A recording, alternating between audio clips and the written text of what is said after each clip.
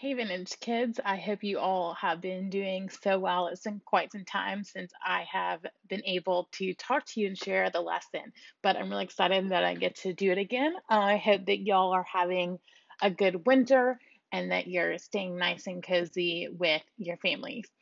So, we have been in the book of Job, and we've been thinking about the word hope and what that word means for us. So many of us hope for something to happen or we hope for a specific outcome. People sometimes use the word hope when they are talking about a wish. I hope my team wins the baseball game. I hope we have cookies after dinner. But the Bible talks about hope differently. Hope is the biblical explanation of what God has promised. We hope for something that we know will happen because God has promised that it's going to happen.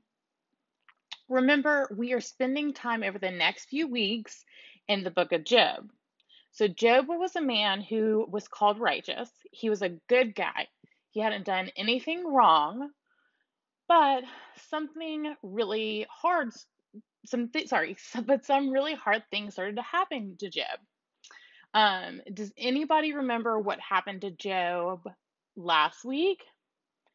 So, if you remember, he lost all of his animals, his servants, and he lost his family. A few weeks ago, we learned about how Satan thought Job did the right thing because God made him a wealthy person and that he made him things easier for him. And so we learned last week that Job's hope in God was not based on him having an easy life, but instead that he had placed his hope in God because of who God is. So that reminds me of our catechism question. Our question asks, what is our only hope in life and death?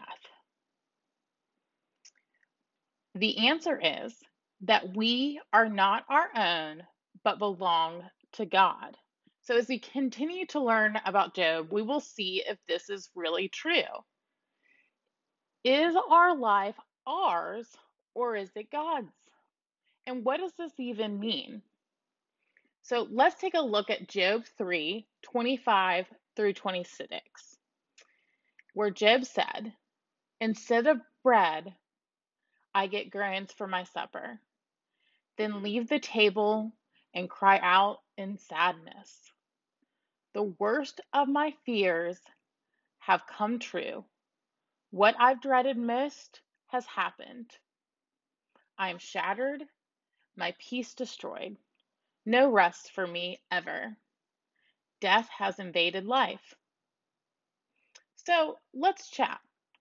First of all, what's happening here? What stands out to you?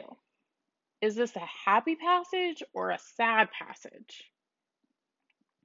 So Job has been through so much. He's lost everything, including his family.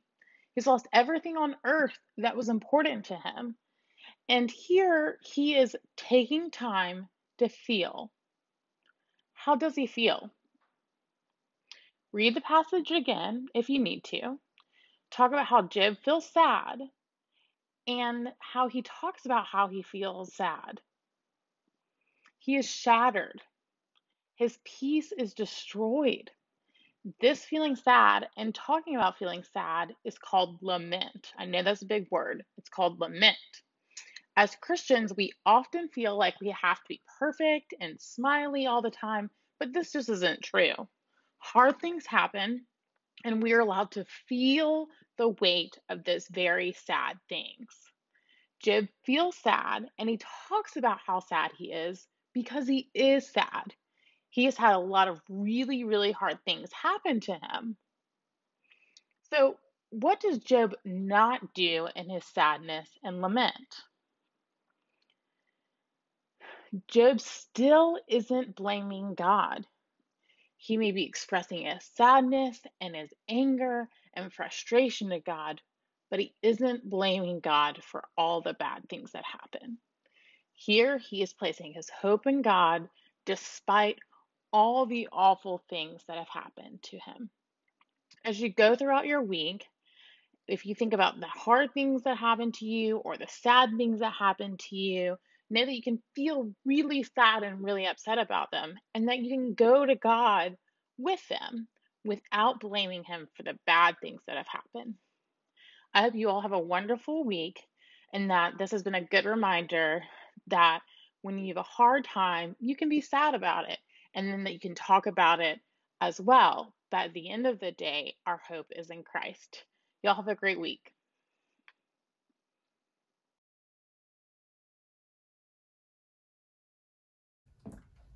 Hey Vintage Kids, it's me, Mr. Tyler. I wanted to teach you guys a new song. It's a song that I wrote and that no one's ever heard before. You're the first one to hear it. You, right there, you. It's pretty exciting. So in this next series that you're about to go through, it's going to be in Hebrews. There's a verse that's going to be really important to that time, and you're going to learn about it in your Sunday school and in your kids' time every Sunday. It's Hebrews 10:23. And so you're going to memorize it, and I wanted to make it a little bit easier to memorize, so I came up with this little song to help you do that. So I hope you'll learn it. I hope you'll sing this until your parents can't stand it anymore, but they can't tell you to stop singing scripture. So there's nothing they can do about it. So sing it, love it. Let's worship together right now.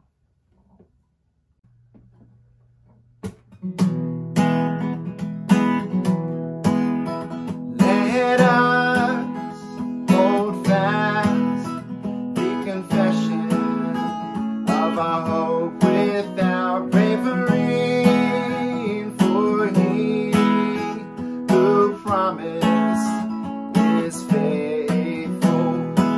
We're going to sing the first verse again. Here we go. Let us hold fast the confession of our hope without wavering, for he who promised is faithful. He who promised, he is faithful. He is faithful. He who promised, he is faithful. He is faithful. Sing that first verse. Let's go back to the top. Let us hold fast the confession of our hope without wavering, for he who promised is faithful. Let us hold fast the confession of our hope without wavering, for he who promised is faithful. He who promised, he is faithful. He is faithful. He who promised, he is faithful. He is faithful. He who promised, he is faithful. He's faithful. He who promised, he is faithful. He is faithful. He is faithful. He is faithful. He is faithful. He is faithful.